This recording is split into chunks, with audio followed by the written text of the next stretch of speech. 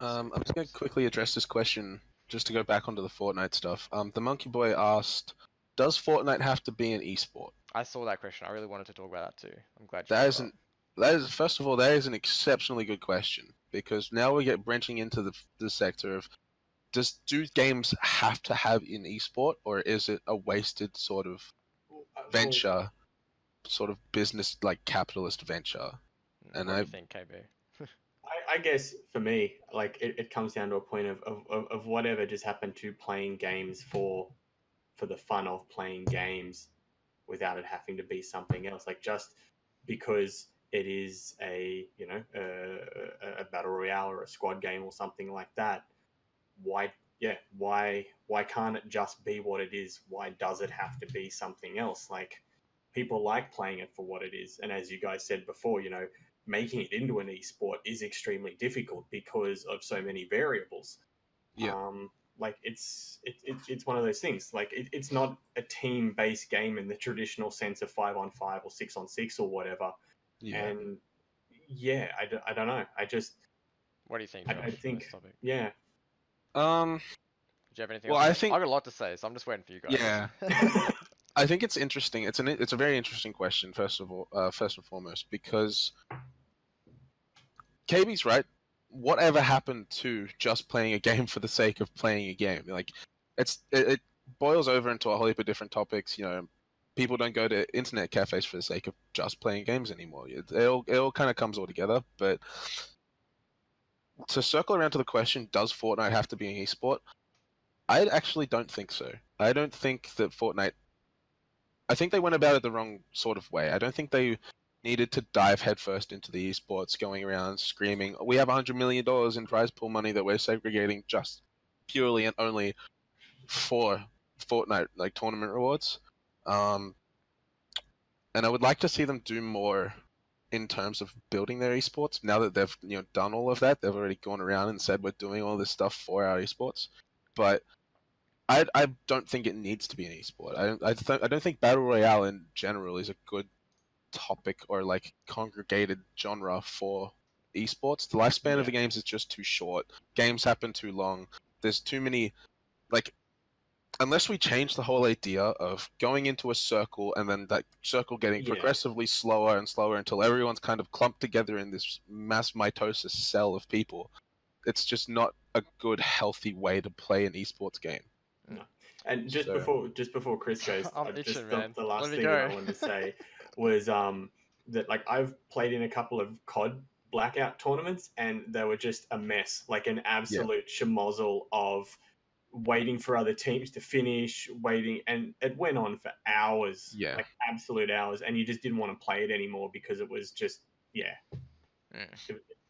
So does Fortnite need to become an esport? So let's just talk about like, do games in general need to become esports without bringing Fortnite into it? So like, esports is basically just stuff like if you're a gamer, you want to take it to the next level. You want to be competitive. You want to see if you're the best, right? That's how esports came about. It's been around for over 20 years. So, and back then, like no one was salaried. People were just playing tournaments because they love playing tournaments, and that's how it came about. And still these days, that'll happen.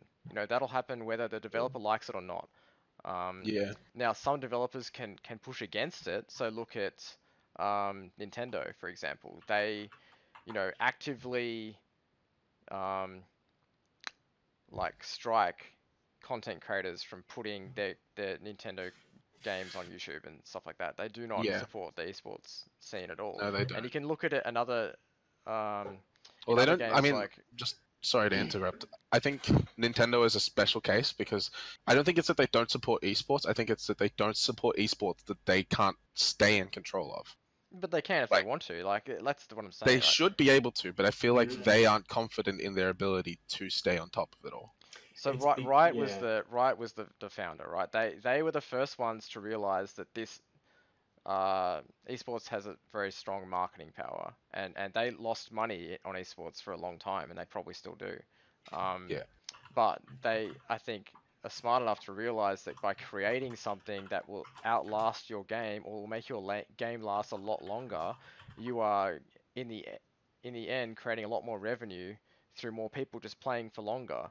So that's why I think every developer, esports is the buzzword, because they want their game to last and they want more people to just play longer. And if having a competitive scene that will last for 5 years is that mechanism to do that, then you're going to support the esports scene of your game. Now, Yeah, like some developers force that, so and that's most of not them healthy. these days do, right? And it doesn't work out because it also comes back to the players. So if your game is not something where the players like playing competitively or they don't want to play competitively, unless you throw so much money at it where they'll just do it anyway, um, it's not going to happen. So that's, does it need to be in esports? No, but do they Nothing want it in to be in general. esports? Do they want Yeah, Fortnite to be esport? Yes, because they're using it as another way to market. And they've got enough money where they can just throw money into tournaments and it'll be an esport. But is it the best one? In my opinion, no. Some people will disagree with me. A lot of people watch it still. Even the last tournaments have tens of thousands of people watching. So it's yeah. proven that, you also need the viewers there to make it viable long term. So it's showing that there's interest in it, and that'll happen with different games as well. More games will come up.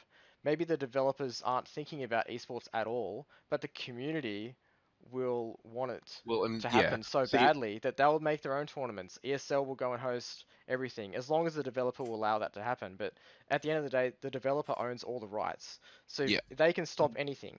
And this is where esports is different to traditional sports, because no one owns basketball, no one owns soccer. Well, let You me know, just interrupt really quickly, just to clarify for you.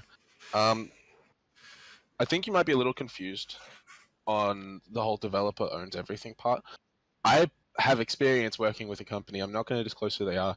When I was working in game dev as a programmer, it's very, very common for publishers to take rights to the IP. And not that I can speak for Nintendo. I know they're probably a lot more safely set up than the small indie company I was working with.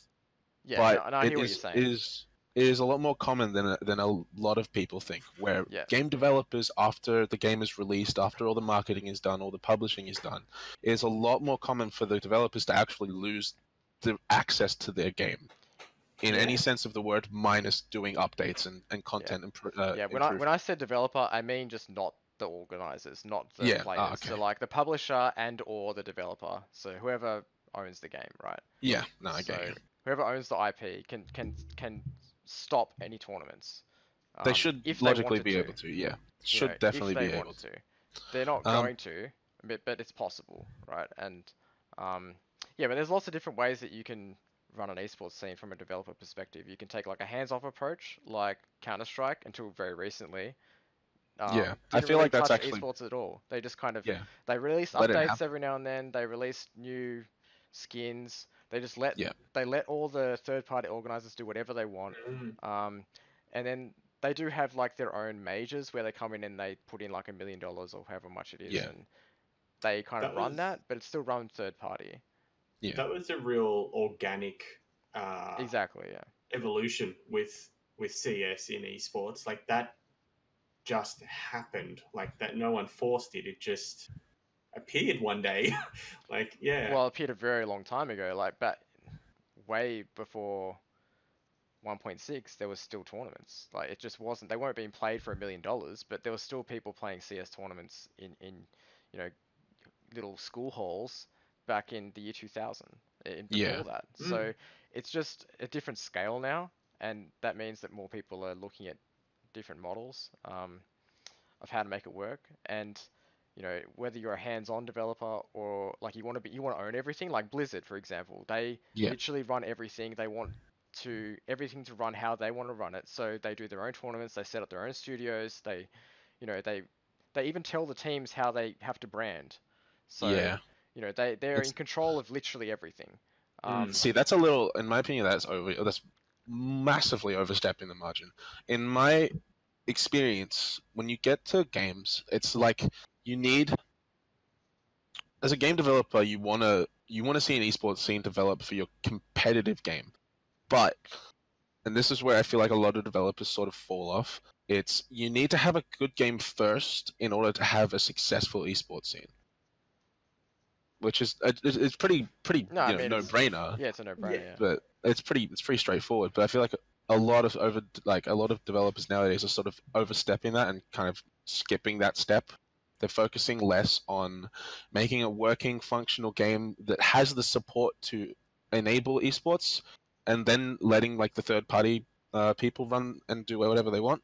And instead, they're focusing on pretty much building for esports. They're just skipping the essential first step, and I feel like that's where a lot of I'm scared that's where game development is going to go, because I don't want that. I don't think a lot of people would want that. Now we barely get finished games, so Yeah. Like AAA, these quote unquote AAA development games are just nowhere near the caliber that AAA used to be at. They're just not. I think Apex is like the prime example of how good it can be when you get it all right.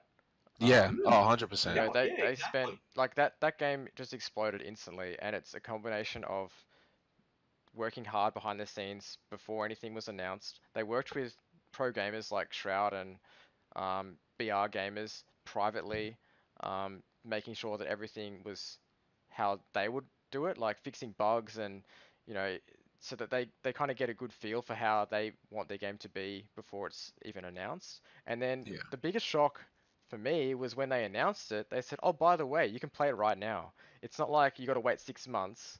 You literally can play it right now. And then they already had lined up all the biggest influencers.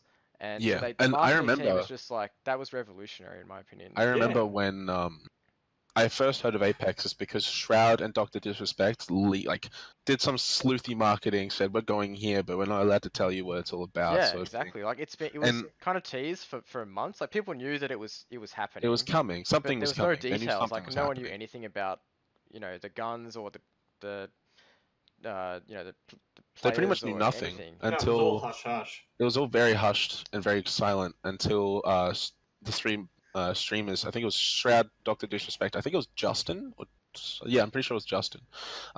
Until they went live went public with it, nothing was released. It was very on the down low. And there was no server issues on the day, really. It has been. In Australia there is, but I mean in the US and Europe, I don't think no one was really complaining about that. It's been pretty good since they launched it. Like consistently across the board from a networking perspective, it's been pretty. And when you consider that it's a free game, so anyone can log on and download it and play, like your servers have to have such a massive capacity. So I was really impressed with how they released that game in general and how polished it was.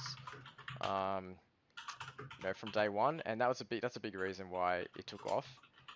Because can you imagine if it wasn't a good game, it wasn't finished, or there was lots of bugs, and they still did this massive marketing campaign? It would have fell off because people would have played and realized this is a shit game, and they would never play again.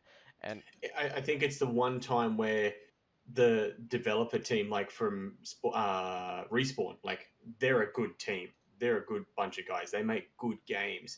I think it's the one time they've had some pull with a publisher like EA to go, just give us time to do something and we promise it'll pay off.